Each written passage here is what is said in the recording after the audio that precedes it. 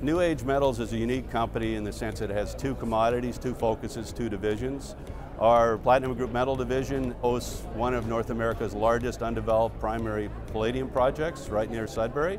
And our 8 projects we have in the Lithium division are all road accessible in Manitoba, southern Manitoba, and we are working towards 3 drill permits there. Both of the metals are focused around the automobile industry.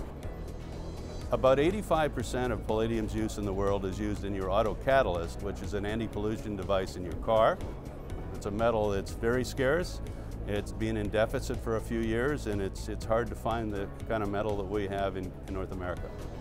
In 2020, our plans for River Valley are to continue the recommendations that came from the preliminary economic assessment, working towards pre-feasibility and then eventually feasibility. And we also have a large exploration program because there's a lot of upside, and we found a new area called the Pine Zone, so we hope to start drilling there in March of this year and continue. We've got about 9 targets in a cluster very close to where the existing resource already is. It's a great time to be looking for Platinum Group metals, and they're very rare and scarce, and especially here in North America.